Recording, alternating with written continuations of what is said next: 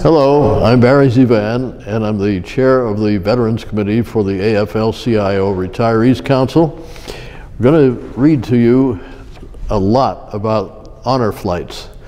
And on April 10th of 2017, Honor Flight Northland Duluth took its 10th flight with 85 World War II, Korean, and Vietnam veterans. On May 6, 2017, and by the way, I am a Korean veteran, May 6th of 2017, Honor Flight Twin Cities took its 17th flight with 78 World War II and Korean veterans. And coming up on September 30th, 2017, Honor Flight Twin Cities has scheduled its 18th flight. As of May 19th, 2017, there were 257 flights nationwide that have taken place or are scheduled for 2017, April through November, giving approximately another 20,000 veterans a chance to see their memorials this year.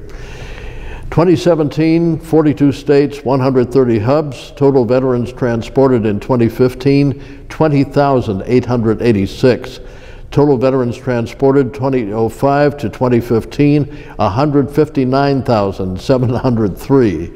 Total guardians 2015, 19,093. Total guardians 2005 to 2015, 107,527. Veterans currently on the waiting list, including yours truly, 21,032, 20% World War II, 44% Korean, and 36% Vietnamese. There were approximately 240 flights nationwide in 2016, actual totals not yet available. For Honor Flight Twin Cities, it's care of Jerry Kaiser at 2674 McCubbin Street in Roseville, and his email address is website I should say, www.honorflightstwincities.org.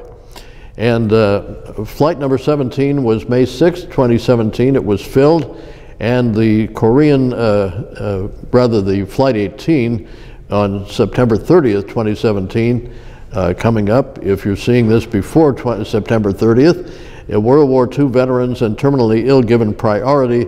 200 plus Korean War veterans are on the waiting list. And for Honor Flight Northland, it's www.honorflightnorthland.org. And we do have some more to tell you. We're shuffling papers here. Yes, also for your information, Wreaths Across America had 40,000 volunteers place 250,000 wreaths at Arlington National Cemetery on December 17th. Wreaths for the Fallen had 100 volunteers place 4,700 wreaths at the State Veterans Cemetery at Little Falls on December 17th. Wreaths were placed at Fort Snelling on December 17th, but the figures are not available. And by the way, I have to thank Cheryl Jones on my committee for all this wonderful information. Cheryl Jones, Larry Chadwick, Dottie Danley, and Bob Meyer are the committee with yours truly chairing. But thanks to Cheryl, we would have had nothing had she not sent me all this great information. So thank you so very much. The wreath programs have gotten larger every year, quite impressive honor for our veterans. And the total veterans transported in 2015, I think I did mention this. Yes, I did.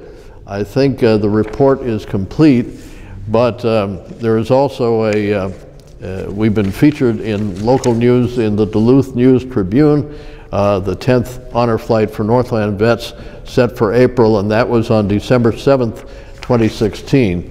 And this is the article from the Duluth News Tribune. So thank you very much for allowing me to make this presentation.